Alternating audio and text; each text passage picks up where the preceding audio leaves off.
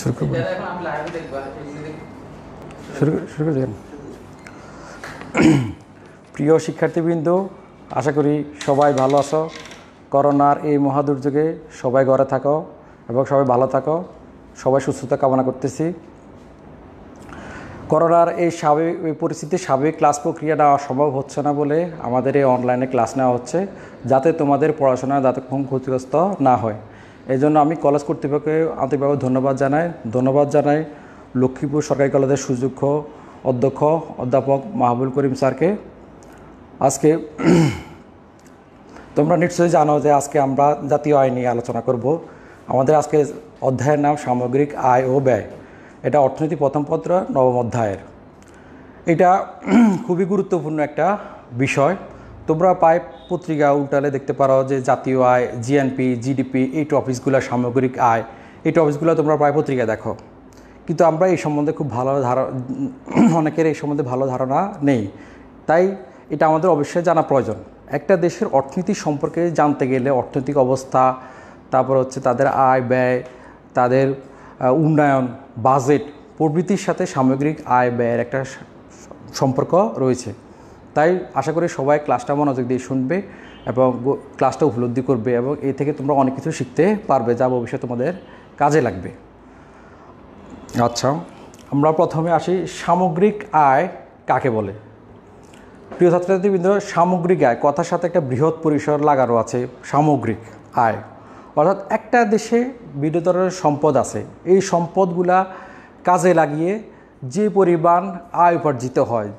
আমি আবারও বলি, একটা দেশে বিদ্যমান সম্পদ কাজে লাগিয়ে যে পরিমাণ আয় উপার্জিত হয় আর তার আর্থিক বা বাজার মূল্যকে আমরা সাধারণত সামগ্রিক আয় বলে থাকি। আমরা আবার একটু খেয়াল করে দেখি যে একটা দেশের যে পরিমাণ সম্পদ আছে, বিদ্যমান সম্পদ কাজে লাগিয়ে আমাদের যে পরিমাণ আর্থিক হয় তার বাজার মূল্যকে বলা হয় সামগ্রিক আয়। সামগ্রিক আয় সম্পর্কে জানতে হলে আমাদের কয়েকটা টপিক জানতে হবে। সেটা হচ্ছে জাতীয় আয় কী, জিএনপি কী, জিডিপি কী, এগুলো আমাদেরকে অবশ্যই জানতে হবে। তোমরা আবার একটু খেয়াল করো, সামগ্রিক আয় সম্পর্কে জানতে হলে আমাদেরকে আরেকটা কয়েকগুলো বিষয় জানতে হবে। সেটা হচ্ছে জাতীয় আয় কী, জিএনপি কী, জিডিপি কী। তো আমরা প্রথমে আসি জাতীয় আয় কাকে বলে। সবাই একটু মনোযোগ দিয়ে খেয়াল করো। জাতীয় আয়টা আমরা পত্রিকার মধ্যে প্রায় জাতীয় আয় দেখি।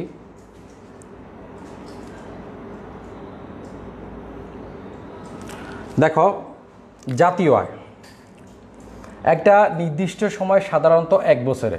জাতীয় আয় বলতে প্রথম যে জিনিসটা আমাদের খুব প্রয়োজন, একটা নির্দিষ্ট সময়, সাধারণত 1 বছরে। আমরা সাধারণত সময়সীমা, জাতীয় নির্ণয়ের ক্ষেত্রে সময়সীমা আমরা সাধারণত একটা বছর নির্ধারণ করি।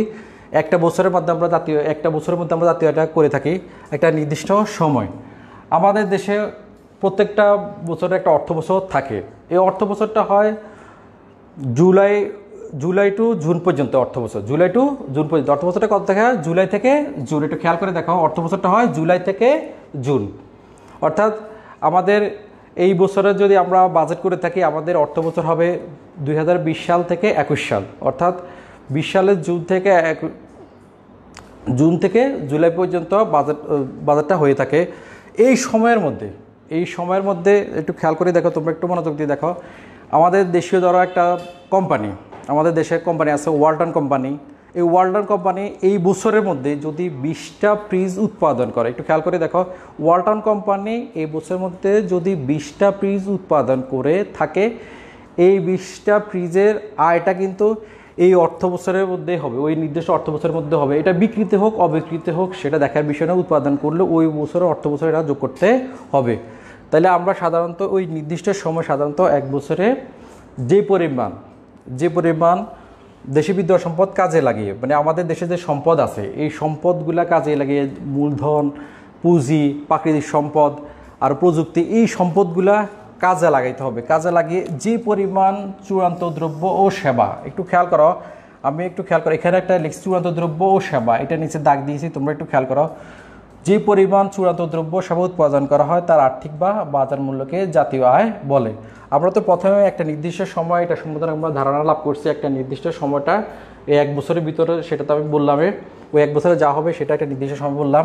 তাহলে প্রথম জিনিসটা হচ্ছে একটা নির্দিষ্ট সময়। তারপর হচ্ছে দ্বিতীয়টা হচ্ছে দেশে বিদ্যমান সম্পদ, অর্থাৎ আমাদের যে সম্পদগুলো আছে, প্রাকৃতিক সম্পদ, মূলধন, পুঁজি, প্রযুক্তি, এগুলো কাজে লাগিয়ে যে পরিমাণ চূড়ান্ত দ্রব্য ও সেবা উৎপাদন করা হয়, এখানে একটু গুরুত্বপূর্ণ জায়গা আছে যে পরিমাণ চূড়ান্ত দ্রব্য। এখন তোমাদের কোশ্চেন থাকতে পারে যে চূড়ান্ত দ্রব্য কী? চূড়ান্ত দ্রব্য দেখো, একটা দ্রব্য উৎপাদন করতে গেলে বিভিন্ন পর্যায়ে হয়। যেমন আমি তোমাদের একটু উদাহরণ দিয়ে বলি, তোমরা একটু মনোযোগ দিয়ে দেখো যে চূড়ান্ত পর্যায় কাকে বলে, একটু খেয়াল করো।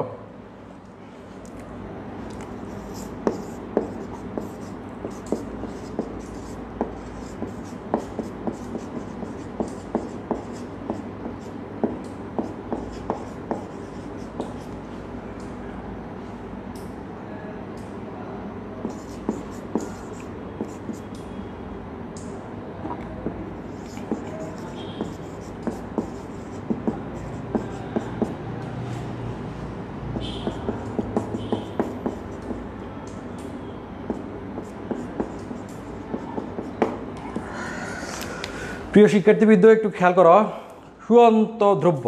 চূড়ান্ত দ্রব্য বলতে আমরা সাধারণত বুঝি ভোগের আগের পর্যায়টাকে বলা হয় চূড়ান্ত দ্রব্য। একটু খেয়াল করে দেখো, তোমরা নোট করতে পারো যে ভোগের আগের পর্যায়টাকে বলা হয় চূড়ান্ত দ্রব্য। ভোগের আগের পর্যায়টাকে বলা হয় চূড়ান্ত দ্রব্য। একটা দ্রব্য উৎপাদন করতে গেলে বিভিন্ন ধরনের স্তর থাকে। যেমন প্রথমে তুলা, তুলা থেকে সুতা, সুতা থেকে কাপড়, কাপড় থেকে জামা। এখানে কয়টা স্তর? 4টে স্তর। তুলা, সুতা, কাপড়, জামা। একটা দ্রব্য উৎপাদন করতে গেছে কয়টা স্তর আছে? 4টে স্তর। ধরো আমরা প্রথমে তুলার দাম 300 টাকা ধরলাম, 300, তারপরে সুতার দাম 500, প্লাস কাপড়ের দাম আমরা ধরলাম 200, প্লাস জামার দাম ধরলাম 1000। দেখো, তুলা 300, সুতা 500, তারপর হচ্ছে কাপড় সরি 700 আর 1000। তাহলে একটা দ্রব্য প্রথমে তুলাতে যদি আমি একবার দাম, তুলাতে যদি একবার গণনা করি, সুতা একবার গণনা করি, কাপড় জামা একবার গণনা করি, তাহলে আমাদের কয়টা? একবার, দুইবার, তিনবার, চারবার গণনা করা লাগবে। সেখানে আমাদের দ্বৈত গণনা সমস্যা দেখা দিবে এবং জাতীয় নির্ণয় করা সম্ভব হবে না। সেজন্য আমাকে একেবারে চূড়ান্ত দ্রব্য, অর্থাৎ চূড়ান্ত যে পর্যায়, ভোগের আগের যে পর্যায়, সেটাকে আমরা ধরে নিতে হবে। ভোগের আগের পর্যায়ে যে দামটা আসবে সেটাকে আমরা ধরবো। ধরে আমাদের জামার আগে যদি আমরা কাপড় হিসেবে দ্রব্যটাকে ইউজ করি, তাহলে কাপড়টা হবে আমার চূড়ান্ত দ্রব্য। অনেক সময় আমরা জামা না করে কাপড়টা আমাদের বিভিন্ন কাজে ব্যবহার করে থাকি, তাহলে এখানে চূড়ান্ত দ্রব্য কিন্তু কাপড়টাই হবে। এই 700 টাকায় আমরা ধরবো, ঠিক আছে? এই 500-300 গণনা করার প্রয়োজন হবে না। তাহলে 500-300 গণনা করতে গেলে আমাদের তো এখানে গণনা করা লাগবে, এখানে একবার গণনা করা লাগবে, এখানে একবার গণনা করা লাগবে। দেখা গেছে একটা পণ্যের দাম যেটা তার চেয়ে বেশি হচ্ছে, কারণ আমি জানি যে এই 300-500 মিলে এর দাম তুলে আগে বিক্রি করে 500 হচ্ছে, সেটা থেকে 700 আসছে। এই 700 টাকাকে ধরবো, 700 কাপড় ব্যবহার করলে 700 ধরবো, আর যদি আমরা জামা ব্যবহার করি তাহলে সরাসরি 1000 টাকায় ধরবো। তাহলে আমাদের সেক্ষেত্রে দ্রুত গণনার সমস্যা দেখা দিবে না। তাহলে আমরা কি করব? চূড়ান্ত দ্রব্য, ঠিক আছে? এখন আমরা চূড়ান্ত দ্রব্য আরও কিছু জিনিস শিখি। যেমন এটাকে প্রাথমিক পণ্য বলবো। এটা কি বলবো? কি তুলাকে আমরা ধরবো প্রাথমিক পণ্য, অথবা সুতা কাপড়টাকে মাধ্যমিক পণ্য, যদি আর জামাকে ধরবো আমরা চূড়ান্ত দ্রব্য, অর্থাৎ ভোগের আগের পর্যায়টায় চূড়ান্ত দ্রব্য। প্রাথমিক, মাধ্যমিক, আর এটা হচ্ছে চূড়ান্ত। একই ক্ষেত্রে একটু খেয়াল করো, গম, আটা, গম থেকে আমরা আটা ময়দা পাই, সেটা থেকে রুটি বা কেক বানাই। ভোগের আগের পর্যায়টা চূড়ান্ত দ্রব্য এটা। আর আটা বা ময়দা এটা মাধ্যমিক, আর হচ্ছে প্রাথমিক পণ্য। প্রাথমিক, মাধ্যমিক এবং চূড়ান্ত পণ্য। প্রিয় শিক্ষার্থীবৃন্দ, এখন আমি তোমাদেরকে যদি বলি যে চূড়ান্ত দ্রব্য কি, তোমরা বলতে পারবা? আচ্ছা, আমি তোমাদেরকে কয়েকটা প্রশ্ন করি। সুতা কি ধরনের দ্রব্য? বলতে পারবা? তারপর যদি বলি যে কাপড় কি, আটা কি ধরনের দ্রব্য? বলতে পারবা? একটু ভেবে দেখো। তাহলে সুতা কি ধরনের দ্রব্য আর হচ্ছে আটা কি ধরনের দ্রব্য, তোমরা একটু খেয়াল করে দেখো। তাহলে আমরা দেখলাম যে প্রথম আমাদের চূড়ান্ত দ্রব্যটা আমরা দেখলাম। তাহলে আমরা চূড়ান্ত দ্রব্য সম্বন্ধে ধারণা নিলাম। তারপর চূড়ান্ত দ্রব্যের পরে আমাদের যে জিনিসটা প্রয়োজন সেটা হচ্ছে দ্রব্য ও সেবা। আমরা সাধারণত পণ্যদ্রব্য যেটা বস্তুগত, সেটাকে আমরা সাধারণত দ্রব্য বলে থাকি। যেমন ধান, পাট আমরা উৎপাদন করি, সেটা বিভিন্ন ধরনের ইলেকট্রিক জিনিসপত্র, সেটা হচ্ছে গিয়া বস্তুগত, সেই জন্য দ্রব্য, আর একটা হচ্ছে সেবা। বস্তুগতর বাইরে আমাদের হচ্ছে সেবা আছে।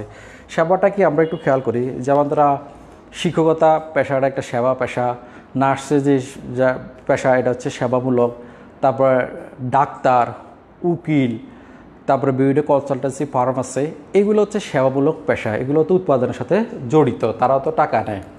তো তাহলে যে পরিমাণ বস্তু অবস্তুগত থেকে আমরা দ্রব্য সেবা পেয়ে থাকি, তাহলে দ্রব্য সেবা উৎপাদন করা হয়, তার আর্থিক বা বাজার মূল্যকে বলা হবে কি জাতীয় আয়। তার আর্থিক বা বাজার মূল্যকে বলা হবে কি জাতীয় আয়। তাহলে আমরা একটু খেয়াল করি, সেটাকে অবশ্যই আমাদের আর্থিক মূল্যে মূল্যায়িত করা হবে। যেই জিনিসগুলোর আর্থিক কোনো মূল্য থাকবে না, সেটা জাতীয় আয় হিসেবে গ্রহণ করা যাবে না। আমরা এটাকে অর্থের মাপে পরিমাপ করতে হবে। সেটা কিসের মাপে? অর্থের মাপে পরিমাপ করা লাগবে, তবে সেটাকে জাতীয় আয় বলা যাবে। অর্থাৎ আমরা একটা পণ্যের দাম নির্ধারণ করি 10 টাকা, 5 টাকা, এভাবে আমরা যখন বাজেট করি, বাজারের সময় দেখবে যে এত কোটি টাকার বাজেট করা হয়েছে, সবগুলোকে একটা অর্থের মূল্যে মূল্যায়িত করা হয়। তাহলে আমরা এবার আবার একটু খেয়াল করে দেখি জাতীয় আয় কাকে বলে। একটা নির্দিষ্ট সময়, সাধারণত 1 বছরে, অর্থাৎ এই 1 বছরে যে পণ্যগুলা উৎপাদন করা হবে, বিকৃত হোক অবিকৃত হোক, সেটা কিন্তু ওই অর্থ বছরে জাতীয় আয়তে অন্তর্ভুক্ত করা হবে। তাহলে একটা নির্দিষ্ট সময়, সাধারণত 1 বছরে দেশে বিদ্যমান সম্পদ কাজে লাগিয়ে যে পরিমাণ চূড়ান্ত দ্রব্য ও সেবা উৎপাদন করা হয়, তার আর্থিক বা বাজার মূল্যকে বলা হবে জাতীয় আয়। তাহলে আমরা একটা গুরুত্বপূর্ণ জিনিস শিখলাম, জাতীয় আয় কাকে বলে। তাহলে জাতীয় আয় কাকে বলে আমরা আবার একটু খেয়াল করে দেখি। একটা নির্দিষ্ট সময়, সাধারণত 1 বছরে দেশে বিদ্যমান সম্পদ কাজে লাগিয়ে যে পরিমাণ চূড়ান্ত দ্রব্য সেবা উৎপাদন করা হয়, তার আর্থিক বা বাজার মূল্যকে জাতীয় আয় বলা হয়। এখানে 4টে জিনিস আবার একটু খেয়াল করো, 4টে জিনিস অবশ্যই লাগবে। একটা নির্দিষ্ট সময়, তারপর হচ্ছে গিয়া আমার দেশে বিদ্যমান সম্পদ কাজে লেগে চূড়ান্ত দ্রব্য সেবা, তারপর হচ্ছে আর্থিক বা বাজার বস্তু অবস্থাগত পণ্য থেকে আমরা দ্রব্য সেবা পাই, দ্রব্য সেবার কথা অবশ্যই বলতে হবে, আর হচ্ছে আর্থিক বা বাজার মূল্য। এখানে 4টে জিনিস আমাকে খেয়াল রাখতে হবে, তবে জাতীয় আয় সংখ্যাটা পরিপূর্ণ হবে। অধ্যাপক মার্শাল জাতীয় সংখ্যাটা এইভাবে দিয়েছেন যে জাতীয় আয় বলতে তিনি বলছিলেন যে দেশের শ্রম এবং পুঁজি কাজে লাগিয়ে প্রাকৃতিক সম্পদের যথাযথ ব্যবহার করে একটা নির্দিষ্ট সময়ে যে পরিমাণ দ্রব্য সেবা উৎপাদন করা হবে, তাকে জাতীয় আয় বলে। মার্শাল উৎপাদনের প্রেক্ষিতে জাতীয় আয় সংখ্যাটা দিয়েছেন। তাহলে মার্শালের সংখ্যাটা হচ্ছে কি, আমরা আবার একটু খেয়াল করি, একটা দেশের শ্রম ও পুঁজি ব্যবহার করে ও প্রাকৃতিক সম্পদ ব্যবহার করে 1 বছরে যে পরিমাণ উৎপাদন করা হয়, তার আর্থিক বা বাজার মূল্যকে বলে জাতীয় আয়। এরপরে আমরা আসি, জাতীয় আয়ের পরে আমরা আরেকটা জিনিস শিখি আমরা, সেটা হচ্ছে জিএনপি কি, একটু খেয়াল করে দেখো।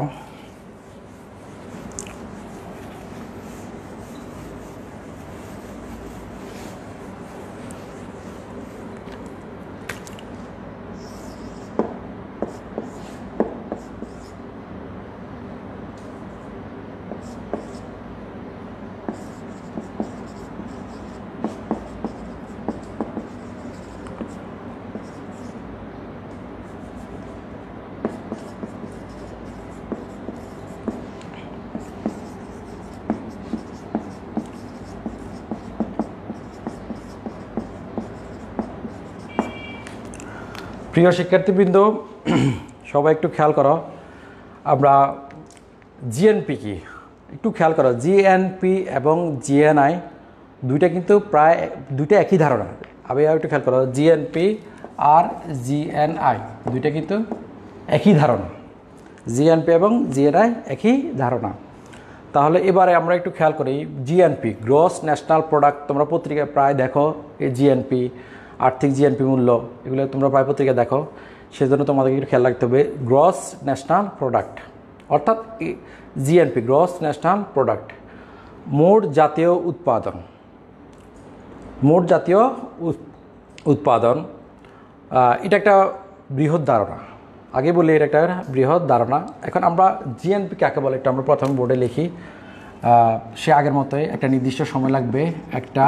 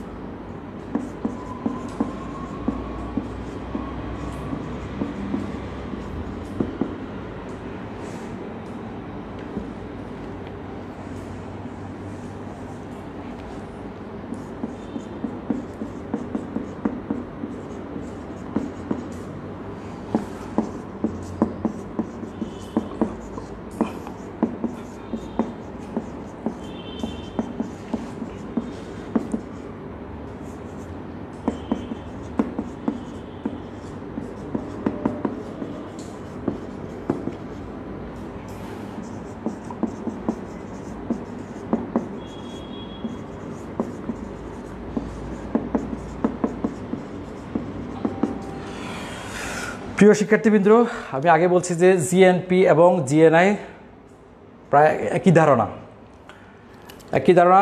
জিএনপি হচ্ছে গ্রস ন্যাশনাল প্রোডাক্ট, মোট জাতীয় উৎপাদন। সে একটা নির্দিষ্ট সময় সাধারণত এক বছরে একটা দেশের নাগরিকগণ, একটু খেয়াল করো, জিএনপিতে কিন্তু নাগরিকগণ মুখ্য। কি মুখ্য? নাগরিকগণ। অর্থাৎ আমাদের দেশে যে নাগরিক, আমরা সাধারণত ন্যাশনাল, দেখো ন্যাশনাল মানে কি, কাদেরকে ন্যাশনাল বলি? আমরা বলি না ন্যাশনাল আইডি, অর্থাৎ জাতীয়তা কারা? যারা এই দেশের নাগরিক, যারা এই দেশে জন্মগ্রহণ করছে, তারা এই দেশের জাতীয়তা পরিচয় বহন করে, তারা এই দেশের নাগরিক। আর জিএনপিতে একটু খেয়াল করেন, নাগরিকগণ মুখ্য। আমাদের নাগরিকগণ দেশে এবং দেশের বাহিরে উৎপাদন করে থাকে। তোমরা দেখবা যে আমাদের দেশের নাগরিকগণ প্রায় মিডল ইস্টের বিভিন্ন দেশে আছে, সৌদি আরব, ইরাক, ইরান, বাহরাইন, ইউরোপের বিভিন্ন দেশে আছে। কিন্তু তারা কোন দেশের নাগরিকত্ব বহন করে? আমাদের দেশের। তাদের যে আয় হবে সেটা আমাদের জিএনপিতে কাউন্ট করা হবে। কোথায় কাউন্ট করা হবে? আমাদের জিএনপিতে। তাহলে আমাদের দেশের নাগরিকগণ দেশে এবং দেশের বাহিরে যেখানে থাকুক না কেন সেটা আমাদের জিএনপিতে কাউন্ট করা হবে। তাহলে একটু খেয়াল করো, এখানে কিন্তু নাগরিকগণ মুখ্য, জিএনপিতে নাগরিকগণ মুখ্য। তাহলে আমরা একটু খেয়াল করে, একটা নির্দিষ্ট সময়ে সাধারণত এক বছরে একটা দেশের নাগরিকগণ যে পরিমাণ চূড়ান্ত দ্রব্য, সে আগের মতো চূড়ান্ত দ্রব্য সেবা উৎপাদন করা হবে, তার আর্থিক বা বাজার মূল্যকে বলা হবে জিএনপি। তার আর্থিক বা বাজার মূল্যকে বলা হবে কি? GNP, gross national product. তাহলে আমরা আবার একটু মনোযোগ দিয়ে শুনি। একটা নির্দিষ্ট সময় সাধারণত এক বছরে একটা দেশের নাগরিকগণ যে পরিমাণ চূড়ান্ত দ্রব্য ও সেবা উৎপাদন করা হয়, তার আর্থিক বা বাজার মূল্যকে বলা হবে জিএনপি। ধর আমাদের দেশের একজন লোক, সে যদি বিদেশে উৎপাদন করে, আমাদের দেশে অনেক লোক আছে তারা বিদেশে থাকে এবং বিদেশে তাদের ব্যবসা বাণিজ্য আছে, কিন্তু সেটা আমাদের দেশে জিএনপিতে কাউন্ট করা হবে। কারণ দিন শেষে তারা টাকাটা আমাদের দেশে পাঠায়। আমাদের দেশে, তোমাদের আশেপাশে অনেক লোক দেখবে বিদেশে থাকে, তারা বিদেশ থেকে টাকা পাঠায়, আমাদের রেমিটেন্সের অনেক টাকা আসে বিদেশ থেকে, তো সেটা আমাদের জিএনপিতে গণনা করা হয়। তাহলে আমরা আবার একটু খেয়াল করে দেখি, জিএনপি কি? একটা নির্দিষ্ট সময়ে সাধারণত এক বছরে একটা দেশের নাগরিকগণ যে পরিমাণ চূড়ান্ত দ্রব্য সেবা উৎপাদন করা হয়, তার আর্থিক বা বাজার মূল্যকে বলা হবে জিএনপি। ঠিক আছে? আচ্ছা, আমরা এবার একটু খেয়াল করো জিএনপি।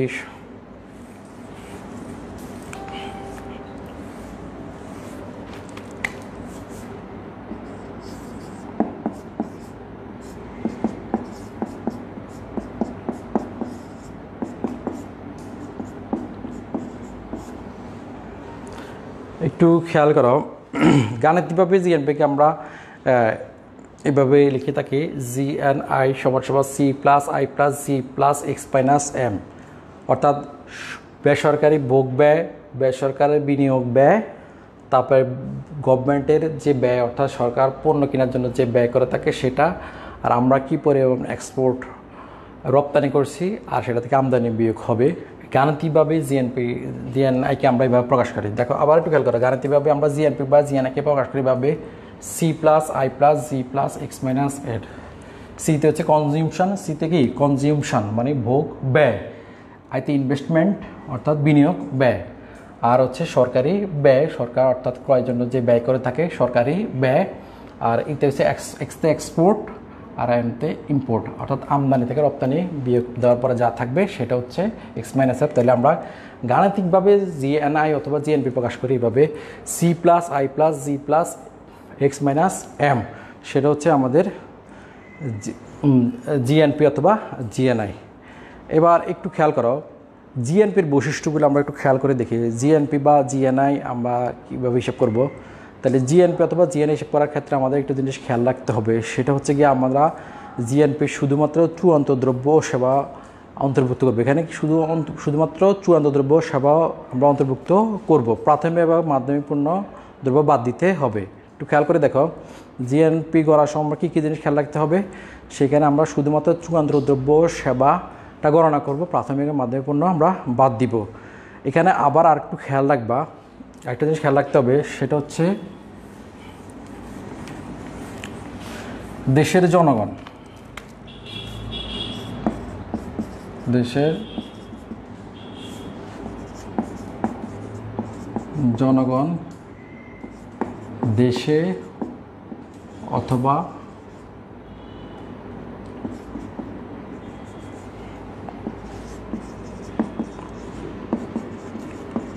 বিদেশি।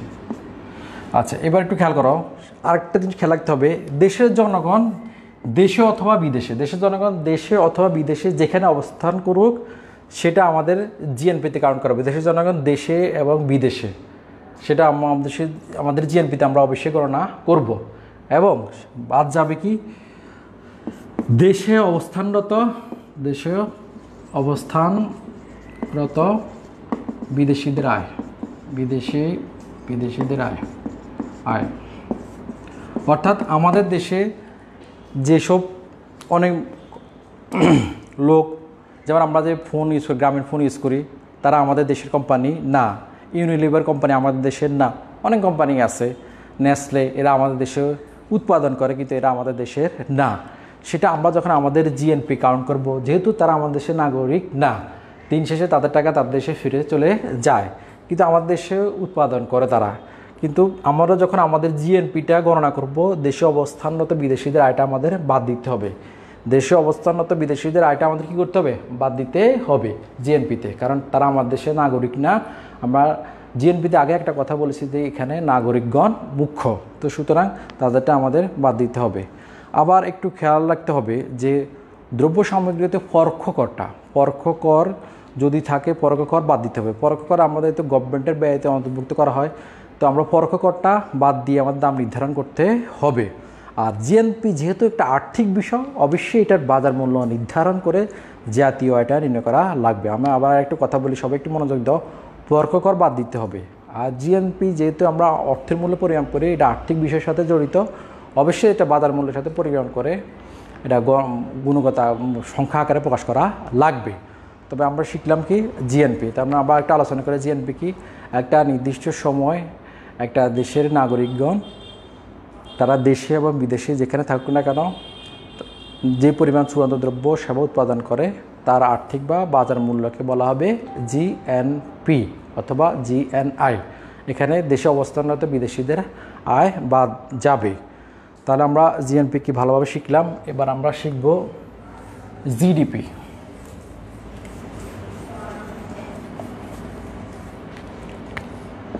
জিডিপি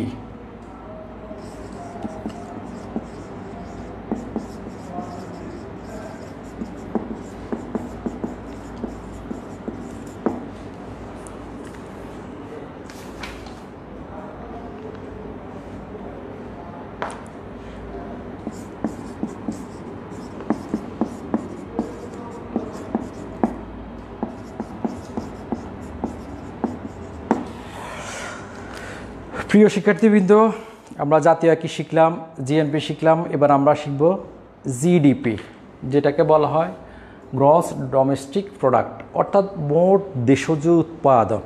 দেশজ, একটু খেয়াল রাখাও, এখানে একটা জিনিস বলা আছে দেশজ, অর্থাৎ আমাদের জিএনপিতে ছিল নাগরিকগণ মুখ্য, আর জিডিপি হচ্ছে দেশের ভৌগোলিক সীমানাটাই মুখ্য। এখানে কি মুখ্য?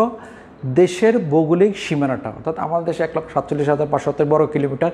এই বর্গ কিলোমিটার মধ্যে যে কোনো লোক, দেশি অথবা বিদেশি যে কোনো লোক, অর্থাৎ আমাদের ভৌগোলিক সীমানার মধ্যে যে উৎপাদন করব না কেন, আমরা আমাদের জিডিপিতে অন্তর্ভুক্ত করব। অর্থাৎ তাহলে জিডিপি বলতে কি বোঝায়? জিডিপি বলতে বোঝায় একটা দেশের ভৌগোলিক সীমানাটা এখানে কিন্তু মুখ্য। তাহলে আমরা একটু খেয়াল করে দেখি, একটা নির্দিষ্ট সময় সে আমাদেরকে বলতে হবে, একটা নির্দিষ্ট সময় সাধারণত 1 বছরে একটা দেশের ভৌগোলিক সীমার মধ্যে দেশি এবং বিদেশি নাগরিকগণ কর্তৃক যে পরিমাণ চূড়ান্ত দ্রব্য সেবা উৎপাদন করা হবে তার আর্থিক বা বাজার মূল্যকে বলা হবে কি জিডিপি। অর্থাৎ একটা নির্দিষ্ট সময়, আমি একটু দেখি, সবাই একটু খেয়াল করা, একটা নির্দিষ্ট সময়ে সাধারণত 1 বছরে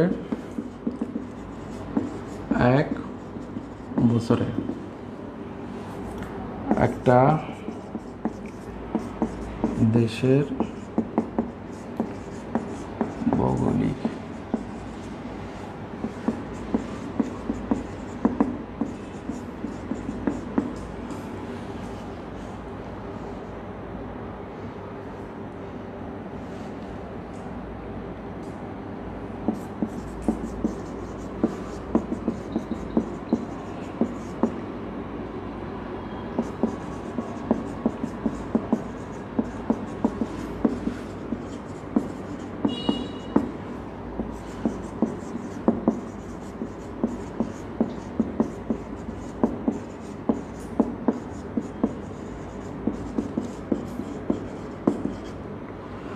সবাই একটু খেয়াল করে দেখো, জিডিপি একটা নির্দিষ্ট সময়ে সাধারণত 1 বছরে একটা দেশের ভৌগোলিক সীমানার মধ্যে, অর্থাৎ একটা দেশের অভ্যন্তরে, আমাদের একটা দেশের অভ্যন্তরে দেখো আমাদের দেশের মধ্যে দেশি এবং বিদেশি নাগরিকগণ উৎপাদন করে। আমরা যে মোবাইল ফোন ইউজ করি, গ্রামীণ নেটওয়ার্ক, গ্রামীণ ফোন, তারপরে হচ্ছে গিয়া এয়ারটেল, এগুলো কিন্তু আমাদের দেশীয় কোম্পানি না। কোকোকোলা আমরা পানীয় খাই, এগুলো কিন্তু আমাদের দেশীয় কোম্পানি না, কিন্তু তারা উৎপাদন করে আমাদের দেশের ভৌগোলিক সীমানার মধ্যে। অর্থাৎ একটা নির্দিষ্ট সময় একটা দেশের ভৌগোলিক সীমানার মধ্যে অথবা একটা দেশের অভ্যন্তরে ওই দেশের নাগরিক এবং বিদেশি ওই দেশে অবস্থানরত বিদেশি নাগরিক, ওই দেশের নাগরিক এবং ওই দেশে অবস্থানরত বিদেশি নাগরিক যে পরিমাণ চূড়ান্ত দ্রব্য সেবা উৎপাদন করা হয় তাকে বলা হয় কি, জিডিপি। অর্থাৎ আমাদের দেশের নাগরিক এবং বিদেশি অবস্থানরত নাগরিকগণ যে উৎপাদক করুক না কেন আমরা জিডিপিতে কাউন্ট করব, কারণ জিডিপিতে মূল বিষয় হচ্ছে একটা দেশের অভ্যন্তরে তার ভৌগোলিক সীমানাটা এখানে মুখ্য কাজ করবে। এবার একটু খেয়াল করে দেখো, জিএনপিতে ছিল নাগরিকগণ মুখ্য, আর জিডিপিতে হচ্ছে ভৌগোলিক সীমানাটাই মুখ্য। এখানে কিন্তু আমাদের সীমানার মধ্যে যে উৎপাদক না করুক না কেন আমরা সেটা আমাদের জিডিপিতে অন্তর্ভুক্ত করব। সবাই আবার একটু খেয়াল করে দেখো, তাহলে ভৌগোলিক সীমানার মধ্যে দেশীয় বিদেশি নাগরিকগণ কর্তৃক যে পরিমাণ চূড়ান্ত সেবা উৎপাদন করা হয় তাকে বলা হয় জিডিপি। যেমন আমাদের দেশে কোনো নাগরিক যদি বিদেশে কোনো কলেজে শিক্ষকতা করে তাহলে সেটা আমরা কিছু অন্তর্ভুক্ত করব, সেটা আমাদের দেশের জিএনপিতে আর ওই দেশের জিডিপিতে অন্তর্ভুক্ত করা হবে। আবার ধরো আমাদের দেশে নেসলে কোম্পানি উৎপাদন করে, সেটা আমরা আমাদের দেশের জিডিপিতে অন্তর্ভুক্ত করব। গ্রামীণ ফোন আমাদের দেশে উৎপাদন করব, সেটা আমাদের জিডিপিতে অন্তর্ভুক্ত করব। আবার আমাদের দেশে নাগরিকগণ বিদেশে আছে, সেটা আমাদের জিএনপিতে অন্তর্ভুক্ত করব। তাহলে আমরা এবার একটু খেয়াল করো, এই অর্থাৎ জিডিপিতে যে জিনিসগুলা একটু খেয়াল করো, খুব গুরুত্বপূর্ণ বিষয়, সেটা হচ্ছে গিয়া জিডিপির মাধ্যমে একটা দেশের আর্থিক অবস্থা জানা, জিডিপির মাধ্যমে একটা দেশের আর্থিক অবস্থা জানা যায়।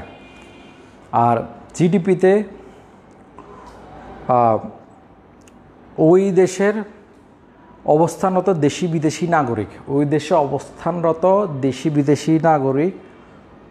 বিদেশি নাগরিকগণ তাদের আয় কিন্তু জিডিপিতে অন্তর্ভুক্ত করা হবে। এবং ওই দেশের নাগরিক বিদেশে অবস্থানরত সেটা আমাদের অবশ্যই বাদ দিতে হবে। অর্থাৎ একটু খেয়াল করো,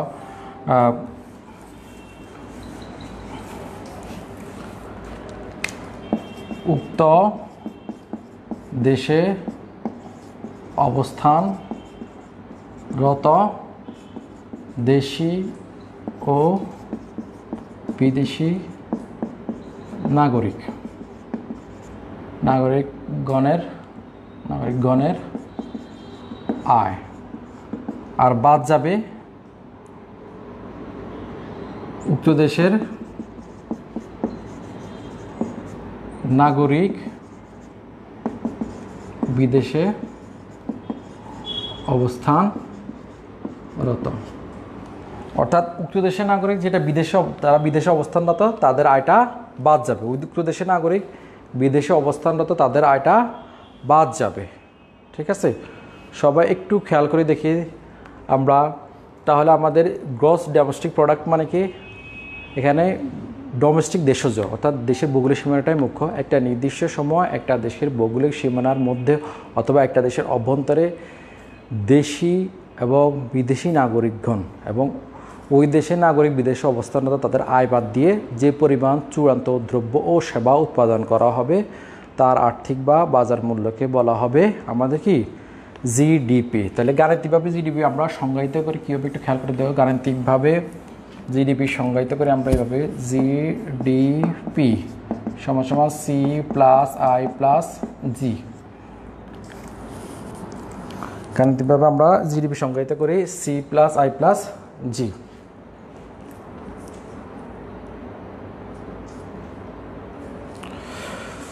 প্রিয় শিক্ষার্থীবৃন্দ, আমরা জিএনপি এবং জিডিপি সম্পর্কে ধারণা নিলাম। এখন আমরা একটু খেয়াল করে দেখি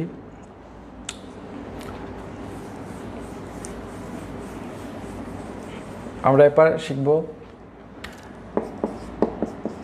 এনএনপি এবং এনডিপি সম্পর্কে। এনএনপি এবং এনডিপি সম্পর্কে আমরা এখন একটু ধারণা নিব। একটু খেয়াল করো, আমরা এনএনপি জিএনপি থেকে এনএনপি জিএনপি বিয়োগ ডেপ্রিসিয়েশন অফ কস্ট অথবা সিসিএ। একটু খেয়াল করো, প্রথমে আমরা একটু শিখি এনএনপি কি। একটা নির্দিষ্ট সময় একটা দেশে উৎপাদন করতে গেলে আমাদের মূলধন জাতীয় বিভিন্ন ধরনের ক্ষয়ক্ষতি হয়ে থাকে। যেহেতু আমাদের উৎপাদন করব সেহেতু আমাদের বিভিন্ন ধরনের ক্ষয়ক্ষতি হয়ে থাকবে। আমরা এই ক্ষয়ক্ষতিটা বাদ দিতে হবে, অর্থাৎ ব্যবহারজনিত যে ব্যয়, একটা দ্রব্য উৎপাদন করতে গেলে দেখবা ব্যবহারের জন্য ব্যয় হয়ে থাকে। ব্যবহারের পরে আমাদের যে অবশিষ্ট থাকবে সেটাকে আমরা বলবো NNP, NEET national product. NET NEET, NATIO NAL national, PRODUCT NEET national product. অর্থাৎ জিএনপি থেকে আমাদেরকে নিট ন্যাশনাল প্রোডাক্ট, অর্থাৎ আমরা একটা নির্দিষ্ট সময় যে পরিমাণ চূড়ান্ত দ্রব্য সেবা উৎপাদন করব তা থেকে মূলধন জাতীয় খরচ অথবা মূলধনের অপচয় থেকে বাদ দেওয়ার পরে যা অবশিষ্ট থাকবে সেটাকে বলা হবে এনএনপি। অর্থাৎ জিএনপি থেকে ডেপ্রিসিয়েশন অফ কস্ট। একটু খেয়াল করো, ডিসি মানে ডেপ্রিসিয়েশন অফ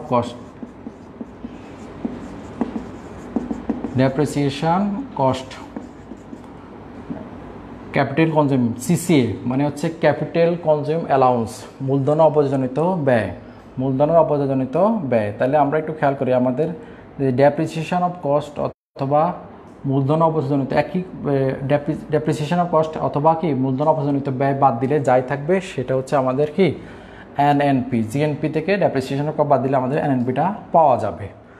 অর্থাৎ আমাদের ক্ষয়ক্ষতির পরে যা থাকবে সেটা হচ্ছে আমাদের নিট ন্যাশনাল প্রোডাক্ট, নিট জাতীয় উৎপাদন। এটা নির্ণয় করা একটু কষ্টসাধ্য, কারণ অবচয়টা নির্ণয় করা আমাদের পক্ষে অনেক সম্ভব হয় না।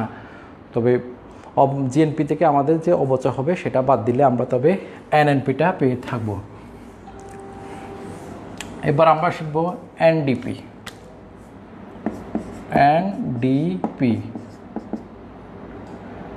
NEET domestic product, NEET DOMEST domestic, PRODUCT product.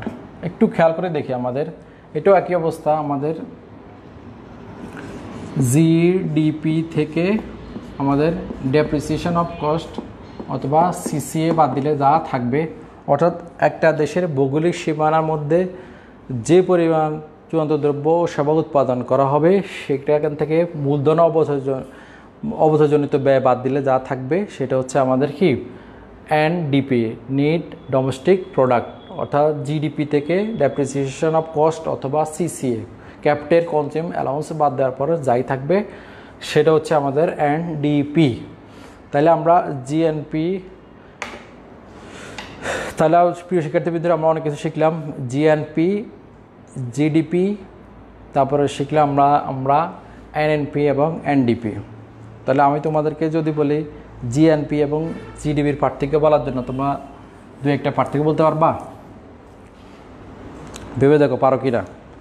দেখো, জিএনপি এবং জিডিপির কিছু পার্থক্য আমরা একটা আলোচনা করি। সংগত দিক দিয়ে একটু খেয়াল করে দেখো, জিএনপি বলতে বোঝায় একটা নির্দিষ্ট সময় একটা দেশের নাগরিকগণ যে পরিমাণ চূড়ান্ত দ্রব্য সেবা উৎপাদন করবে তার আর্থিক বা বাজার মূল্যকে বলা হবে জিএনপি। আর জিডিপি বলতে বোঝায় একটা দেশের ভৌগোলিক সীমানার মধ্যে, অর্থাৎ একটা দেশের অভ্যন্তরে দেশি এবং বিদেশি নাগরিক এবং ওই দেশে অবস্থানরত বিদেশি নাগরিকদের, ওই দেশের নাগরিক বিদেশে অবস্থানরত তাদের আয় বাদ দিয়ে আমরা জিডিপিটা পেয়ে থাকব।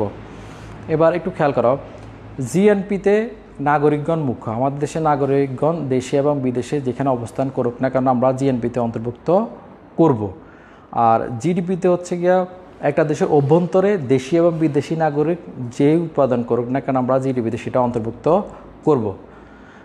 আর জিএনপিতে দেশে কর্মরত বিদেশিদের আয়, একটু খেয়াল করো, জিএনপিতে দেশে কর্মরত বিদেশিদের আয় অন্তর্ভুক্ত করা হবে না।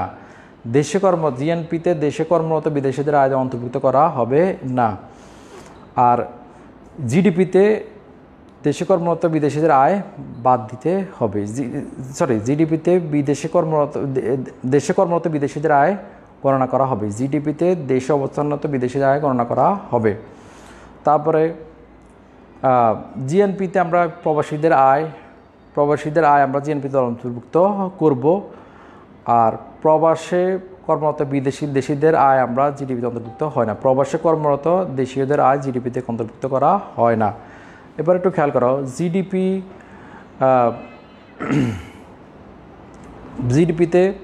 জিডিপি ধারণা কিন্তু জিএনপি ধারণাটা কিন্তু ব্যাপক জিডিপির তুলনায়। আর জিএনপির তুলনায় জিডিপি একটু সংকীর্ণ ধারণা। তাহলে আমরা জিএনপি এবং জিডিপির পার্থক্যগুলো একটু শিখে নিলাম। প্রিয় শিক্ষার্থীবৃন্দ, আমরা এখন শিখব জাতীয় আয় পরিমাপ পদ্ধতি সমূহ। সবাই একটু জাতীয় আয় পরিমাপ পদ্ধতি সমূহ। জাতীয় আয় পরিমাপ পদ্ধতি সাধারণত জাতীয় আয় পরিমাপ করা 3 ভাগে। কয় ভাগে? 3টে ভাগে। জাতীয় আয় পরিমাপ পদ্ধতি 3টা ভাগে। একটা হচ্ছে, আমাদের একটু খেয়াল করো, জাতীয় আয়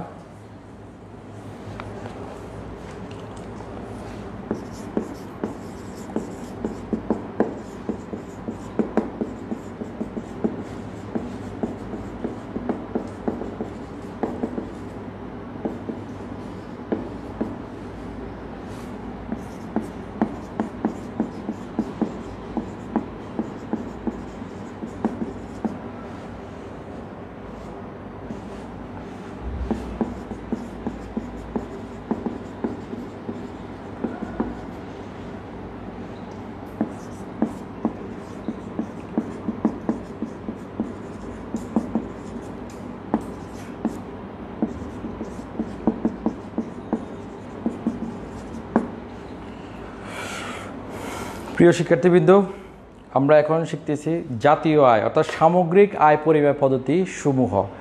সামগ্রিক আয় পরিমাপ পদ্ধতি 3টা। কয়টা? 3টা। উৎপাদন পদ্ধতি বা উৎপন্ন পদ্ধতি, উৎপাদন পদ্ধতি, আয় পদ্ধতি এবং ব্যয় পদ্ধতি। আমরা আবার একটু খেয়াল করি, উৎপাদন পদ্ধতি, আয় পদ্ধতি এবং ব্যয় পদ্ধতি। সবাই একটু মনোযোগ দিয়ে খেয়াল করো। উৎপাদন পদ্ধতি কাকে বলে আমরা প্রথমে একটু জানার চেষ্টা করি। উৎপাদন পদ্ধতি একটু খেয়াল করো। উৎপাদন পদ্ধতি সম্পর্কে প্রথম ধারণা দিয়েছে আলফ্রেড মার্শাল। বিশিষ্ট অর্থনীতিবিদ আলফ্রেড মার্শাল উৎপাদন পদ্ধতি সম্পর্কে ধারণা দিয়েছেন। আলফ্রেড তার সংজ্ঞাতে বলছিলেন যে একটা নির্দিষ্ট সময় দেশের শ্রম, মূলধন এবং প্রকৃতির সম্পদ কাজে লাগিয়ে যে পরিমাণ বস্তু অবস্থাগত দ্রব্য সেবা উৎপাদন করা হয় তার আর্থিক বা বাজার মূল্যকে বলা হবে জাতীয় আয়। তো উৎপাদন পদ্ধতি সম্পর্কে কে ধারণা দিছে প্রিয় শিক্ষার্থীবৃন্দ? কে দিছে? Alfred martial. তাহলে আমরা প্রথম শিখি উৎপাদন পদ্ধতি কাকে বলে। মার্শাল সংজ্ঞা তো বললাম, এখন আমরা একটু আরেকটা সংজ্ঞা বলি। একটা নির্দিষ্ট সময়ে, একটু খেয়াল করো, কোনো একটা নির্দিষ্ট সময় অথবা কোনো আর্থিক বছরে, ঠিক আছে, একটা নির্দিষ্ট সময় আর্থিক বছরে যে সকল দ্রব্য সেবা উৎপাদন করা হয় তার প্রতিটি পরিমাণকে নিজ গড় দামের সাথে গুণ করে সমষ্টি নির্ণয়ের মাধ্যমে জাতীয় আয় নির্ণয় করা হয়। একটু খেয়াল করো, আমরা কোনো নির্দিষ্ট সময়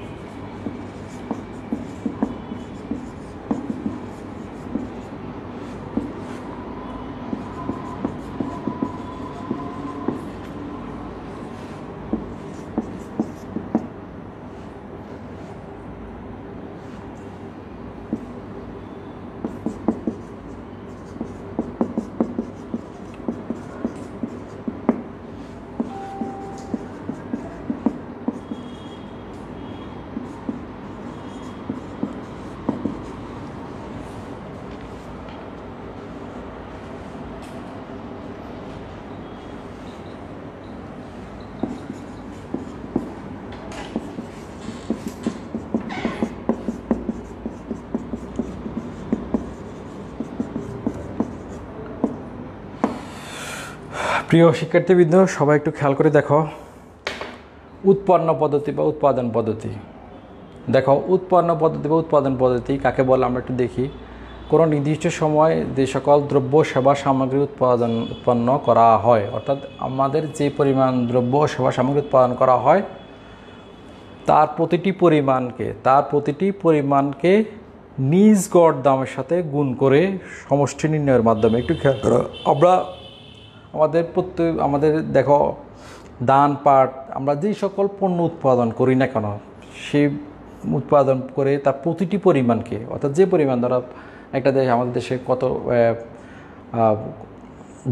ধরো চাল উৎপাদন হয়েছে 500 টন, একটা অ্যাপ্রক্সিমেট ধারণা, ডাল উৎপাদন হলো 400 টন। এভাবে যে পরিমাণ উৎপাদন হয় সেই পরিমাণকে নিজ গড় দামের সাথে একটু খেয়াল করা, পরিমাণকে তার সাথে নিজ গড় দামের সাথে, অর্থাৎ আমরা যে পরিমাণ যতটা পণ্য উৎপাদন করব, যদি পরিমাণ উৎপাদন করব সেই পরিমাণকে আমরা নিজ গড় দামের সাথে, অর্থাৎ প্রত্যেকটা পণ্যের, যেমন তারা বিশেষ করে কৃষি দ্রব্যের ক্ষেত্রে একটু খেয়াল করতে হবে যে কৃষি দ্রব্য এক এক সময় এক এক দাম নির্ধারিত হয়। যেমন মৌসুমের শুরুতে আলুর একটা নির্দিষ্ট দাম থাকে, মিডলে একটা সময় একটা দাম থাকে, আবার পরবর্তী আরেকটা দাম থাকে। সারা বছর ধরে একটা আলুর বিভিন্ন দাম থাকে, এক এক সময় এক এক দাম। ধানের ক্ষেত্রেও একই অবস্থা, প্রত্যেকটা কৃষি পণ্যের ক্ষেত্রে এক একটা দাম থাকে। এখন আমরা তো ধরো আলুর দাম বাড়তি, সে দামটা নির্ধারণ করলে আমাদের নির্ণয় করা সম্ভব হবে না, অর্থাৎ আমরা গড় দাম। আবার দেখা গেছে এক এক অঞ্চলে এক এক দাম আছে, একটা দেশের ভৌগোলিক সীমার মধ্যে বিভিন্ন অঞ্চলে বিভিন্ন দাম থাকতেই পারে। এখন আমরা একটা নির্দিষ্ট দাম নির্ধারণ এই দামগুলো নির্ধারণ ক্ষেত্রে আমরা গড় দাম নির্ধারণ করতে হবে, কারণ সেক্ষেত্রে আমাদের সমস্যা দেখা দিতে পারে। সেজন্য আমরা ওই যে দামগুলো হয়েছে সেই দামগুলো প্রত্যেকটা পণ্যের নিজ গড় দামের সাথে গুণ করে সমষ্টি নির্ণয়ের মাধ্যমে উৎপাদন পদ্ধতিতে জাতীয় নির্ণয় করি। তাহলে আমরা একটু খেয়াল কেন গড় দাম নির্ণয় করি, কারণ একটা পণ্যের বিভিন্ন সময় বিভিন্ন দাম থাকতে পারে, এক এক অঞ্চলে এক এক দাম থাকতে পারে। সেজন্য আমরা নিজ গড় দামের সাথে গুণ করে সমষ্টি নির্ণয়ের মাধ্যমে একটু খেয়াল করা, গুণ করে সমষ্টি নির্ণয়ের মাধ্যমে জাতীয় নির্ণয় করে থাকি। এগুলো একটু খেয়াল করা, তার প্রতিটি পরিমাণকে তার নিজ গড় দামের সাথে গুণ করে সমষ্টির মাধ্যমে আমরা জাতীয় নির্ণয় করি উৎপাদন পদ্ধতিতে। তাহলে আমরা আবার একটু খেয়াল করি যে উৎপাদন পদ্ধতিতে সম্বন্ধে ধারণা করছে আলফ্রেড মার্শাল। তাহলে উৎপাদন পদ্ধতি বা উৎপাদন জাতীয় কি, কোনো নির্দিষ্ট সময়ে যে সকল দ্রব্য সেবা সামগ্রী উৎপন্ন করা হয় তার প্রতিটি পরিমাণকে তার নিজ গড় দামের সাথে গুণ করে সমষ্টি নির্ণয়ের মাধ্যমে আমরা উৎপাদন পদ্ধতিতে জাতীয় আয় নির্ণয় করে থাকি। তাহলে আমরা এবার একটু খেয়াল করে দেখি উৎপাদন পদ্ধতি কিভাবে আমরা করি। ধরো আমরা ওয়াই জাতীয় আয়, আচ্ছা যাও আমরা এবার একটু খেয়াল করো, যে কোনো পণ্যটা আমরা এক্স দ্বারা প্রকাশ করলাম, x1 একটা পণ্য, x2 একটা পণ্য, x3 একটা পণ্য, এভাবে xn। অর্থাৎ ধরো এটাকে আমরা চাল ধরলাম, আমরা চাল ডাল, তারপরে আমরা বিভিন্ন ধরনের কৃষি দ্রব্য পাট ধরলাম আমরা। এভাবে ধরো আমরা xn যে পণ্যগুলো উৎপাদন করে সেগুলো আমরা x দ্বারা প্রকাশ করলাম। আর গড় দাম P1, প্রতিটা পণ্যের গড় দাম, এটার গড় দাম P1, এটার গড় দাম ধরলাম P2, এটার গড় দাম ধরলাম P3, আর এটার গড় দাম ধরলাম Pn। অর্থাৎ পণ্যটাকে আমরা x দ্বারা প্রকাশ করলাম, আর হচ্ছে দামটাকে P দ্বারা, দামটাকে আমরা P দ্বারা প্রকাশ করলাম। তাহলে সেক্ষেত্রে আমরা জাতীয় আয় সমীকরণটা আমরা একটু দেখি, একটু খেয়াল করো। y সমান আমরা একটা কথা বলছি নিজ গড় দামের সাথে গুণ করে। তাহলে আমরা x1 একটা পণ্য, সেটার গড় দামের সাথে গুণ করলাম P1, এরপর সমষ্টি নির্ণয়ের মাধ্যমে plus x2 plus P2 plus x3, তারপর হচ্ছে P3 প্লাস xn Pn। এইভাবে এবার একটু খেয়াল করা, ধরো চাল উৎপাদন করলাম, চাল উৎপাদন করলাম ধরো 500 টন, আর দাম ধরলাম ধরো 50 টাকা প্রতি টনের দাম। এইভাবে ডাল উৎপাদন করলাম 300 টন, ডাল x2 দিলাম, ডাল 200 টন, প্রত্যেকটা টনের দাম ধরলাম আমি 20 টাকা করে ধরলাম। এভাবে পাট ধরলাম, উৎপাদন করলো 100 টন, প্রতি টনের দাম ধরলাম আমি 10 টাকা। এভাবে প্রত্যেকটা তার পরিমাণকে গড় দামের সাথে গুণ করে সমষ্টির মাধ্যমে, পরিমাণকে গড় দামের সাথে গুণ করে সমষ্টির মাধ্যমে আমরা উৎপাদন পদ্ধতিতে জাতীয় আয় নির্ণয় করে থাকি। এটা হচ্ছে কি আমাদের জাতীয় আয়ের সংজ্ঞা। এবার একটু খেয়াল করে দেখি আমরা, তাহলে আমরা শিখলাম এটাকে আমরা এইভাবে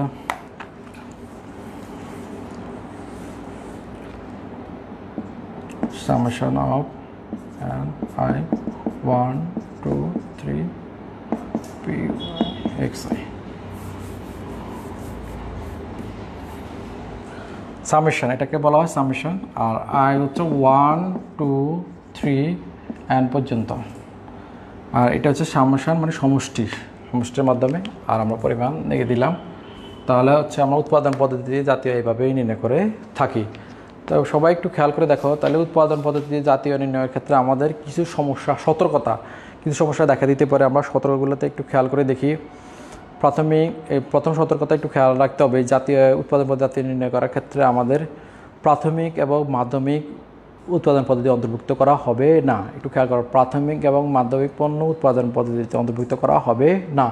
কারণ প্রাথমিক এবং মাধ্যমিক পণ্য যদি আমি উৎপাদন পদ্ধতি অন্তর্ভুক্ত করি, তাহলে সেক্ষেত্রে দ্বৈত গণনার সমস্যা দেখা দিতে পারে। তাহলে প্রথম সতর্কতা হচ্ছে প্রাথমিক এবং মাধ্যমিক পণ্য অন্তর্ভুক্ত করা যাবে না, শুধুমাত্র চূড়ান্ত দ্রব্য ও সেবা আমরা অন্তর্ভুক্ত করব। তারপর হচ্ছে কি আমরা একটু খেয়াল করা, যেসব পণ্য যেগুলো আর্থিক বিনিময় হয় না, আমরা তো জানি যে জাতীয় এটা একটা আর্থিক বিষয়, অর্থাৎ এটা আমরা অর্থের মাপে পরিমাপ করি, আমরা সংখ্যাত্মক প্রকাশ করে থাকি। সেই ক্ষেত্রে আমাদের যে সকল দ্রব্য সেবা যেগুলো আর্থিক বিনিময় হয় না, তা অন্তর্ভুক্ত করা হবে না। যেমন ধরো তুমি একটা শখ করে বাগান করলা, ফুল উৎপাদন করলা, সেটা তোমার শখের উদ্দেশ্যে, এটা কোনো আর্থিক বিনিময় হবে না। অথবা তুমি বা তোমার এলাকায় একটা সবজি উৎপাদন করছো, তোমার বন্ধুকে দিলা, সেটা আর্থিক বিষয়ের সাথে জড়িত না, এটা কোনো বিনিময় মূল্য নাই, তুমি দিলা তাকে। বাজারে বিক্রি করলে সেক্ষেত্রে একটা আর্থিক মূল্য নির্ধারণ করা হয়, সেক্ষেত্রে আমরা জাতীয় অন্তর্ভুক্ত করব। বাট তুমি মনের উদ্দেশ্যে করলা কিংবা কাউকে কিছু দিচ্ছি এমনিতে, সেটা কিন্তু জাতীয় আয় অন্তর্ভুক্ত করা হবে না, কারণ এটা মূল্য নির্ধারণ করা সম্ভব হয় না বলে জাতীয় আয়তে অন্তর্ভুক্ত করা হয় না। তারপরে হচ্ছে আমরা একটু খেয়াল করো পরোক্ষ কর। ঠিক আছে, একটু খেয়াল করো, পরোক্ষ যে সকল দ্রব্যের পরোক্ষ কর ধার্য করা হয় সেই সব দ্রব্য থেকে দাম থেকে বাদ দিতে হবে। পরোক্ষ কর ধার্য করা হয় সেই সব দ্রব্যের দাম থেকে বাদ দিতে হবে। পরোক্ষ কর ধার্য করলে সেটা দাম থেকে অবশ্যই বাদ দিতে হবে। তারপরে হচ্ছে আমাদের পুরাতন মূল্য সম্পত্তি হিসেবে ধরা হয় না। পুরাতন মূল্য সম্পত্তি অর্থাৎ 1 বছর আগের যে সম্পত্তি আর কি, পুরাতন মূল্য সম্পত্তি হিসেবে আমরা জাতীয় আয়তে অন্তর্ভুক্ত করব না। তারপরে হচ্ছে আমাদের একটু খেয়াল করা, মুদ্রাস্ফীতির সময় একটা পণ্যের দাম উঠানামা করায়, সেক্ষেত্রে আমাদের একটু খেয়াল রাখতে হবে যে মুদ্রাস্ফীতির সময় একটা পণ্যের দাম বাড়ছে কিনা, সেই জিনিসটাই আমরা খেয়াল রাখতে হবে, অবশ্যই খেয়াল রাখতে হবে, নাহলে আমাদের জাতীয় নির্ণয় করার ক্ষেত্রে সমস্যা দেখা দিবে। যাও শিক্ষার্থীবৃন্দ, আমরা আজকে অনেক কিছু শিখলাম। আর আয় পদ্ধতি এবং ব্যয় পদ্ধতি আমরা পরবর্তী ক্লাসে আলোচনা করব।